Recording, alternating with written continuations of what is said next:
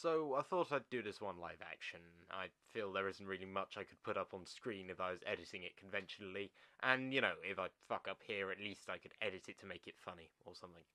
But it's a weird situation because I'm recording the mic on my computer and recording the visuals on my phone. So, oh boy, syncing is gonna be fun.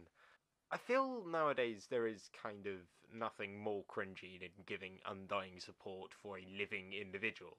Many people have tried to analyse YouTubers as a piece of analysis of media, but, it's kind of a hard one, because, while, reviewing things like The Big Les Show, that would be fairly easy, because, well, that's a show and multiple people have worked on, there's a kind of story, it's done like a typical thing you'd see on TV. If you're talking about someone who reviews anime, then, it's kind of a lot harder to, it's a lot harder to analyse, because, it's a lot harder. Effectively, you're reviewing a person, which is really, really weird now that I think about it. But this brings us on to the main topic. Gigguk, who's effectively the only Anituber who both puts out content frequently and whose content I watch and enjoy. So, I guess if I'm to talk about it personally, when I started the channel, I kind of wanted to be like Yahtzee Croshaw, kind of faceless, but, quick fart observations, maybe some analysis. But, as I figured I could do more, I tried to be more skit-based, maybe a bit like, JonTron.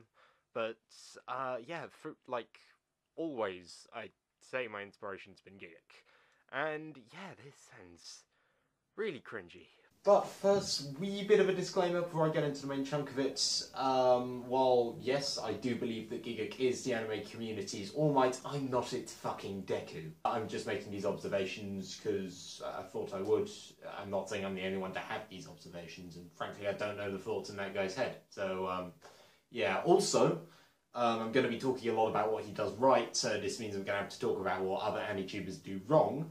But, because I don't want to be an arsehole about it, I'll only use my own examples, because, oh god, I have a lot of fuck-ups. So I suppose one of the things that I've got to start off with when praising Gigguk is the variety of things he does. Now, he started 12 years ago. I thought it was 10, which is why I wanted to make this video as a kind of, 10th anniversary celebration, but no, a quick Google search dashed my dreams. So he started off doing a kind of typical review formats, and I think he was one of the first to do them, actually.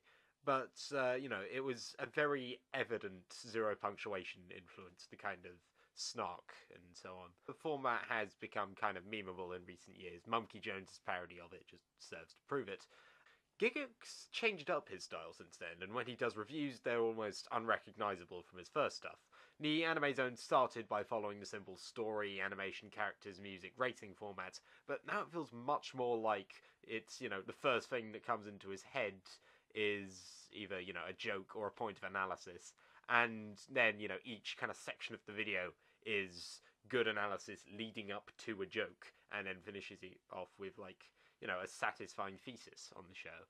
And, well, a lot of Anitubers can't really get the structure down, like me, because with me, I think of a joke, make the joke very, very loudly, then, I just spend the next 30 seconds saying, oh, by the way, guys, this show's good, go watch it. It helps that Gigguk's also been both in the anime and internet communities for a decent period of time, because memes, anime jargon, and anime jargon used as memes, or memes used as anime jargon, is something that would seem like a no-brainer when making anime content on the internet, but, once again, myself included, others don't really, know how to seamlessly put in kind of references in the middle of.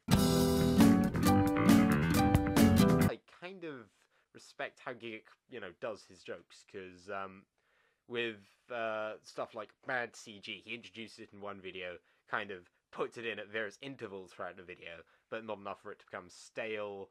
Then, he kind of referenced it in other videos, and then even gave it a bit of, I'd say a send-off, but, he's kind of referenced it since.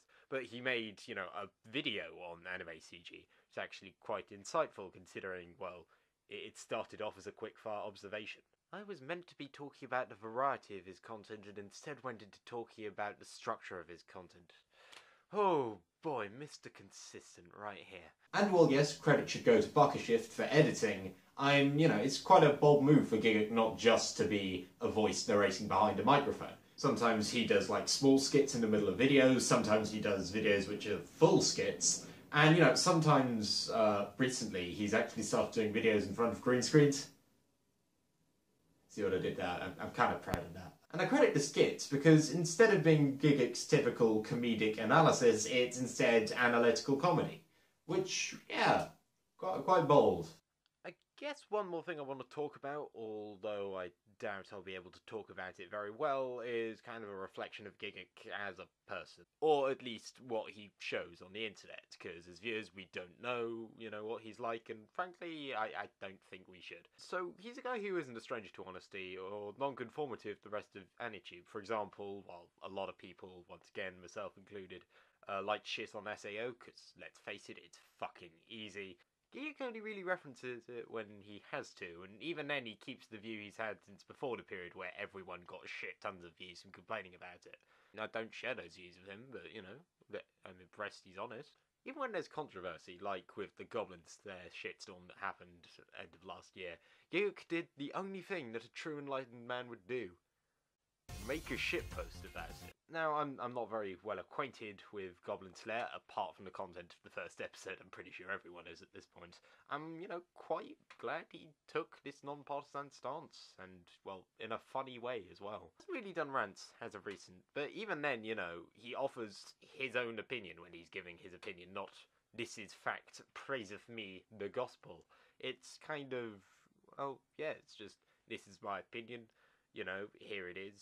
Feel free to say anything else. It goes a long way, especially on the internet, because fuck it, it's a rarity. Gigguk may have gained millions of subs, but frankly, he's always felt kind of genuine. He's not really here to give us an English lecture, he's just kind of here to make the videos he wants to make, with the exception of Anime in Minutes. He says that's really draining. He makes content he wants to make with the depth, or lack thereof, that he wants. And while I've been rambling for the past probably too long, we can all appreciate his biggest achievement. Revolutionising the waifu debate. Okay, his connoisseur-like take on many a waifu is entertaining, but that's not the point I want to end on. While YouTube has seen many a creator grow before losing all their goodwill and fading into either obscurity or stagnation, Gigguk has been here for 12 years, with his quality improving leaps and bounds since he started, but with him remaining, or at least I believe he remained, to be the same person who uploaded the first Anime Zone review back in 2007. So, if I had to sum it up, Gigguk is frankly more than we deserve.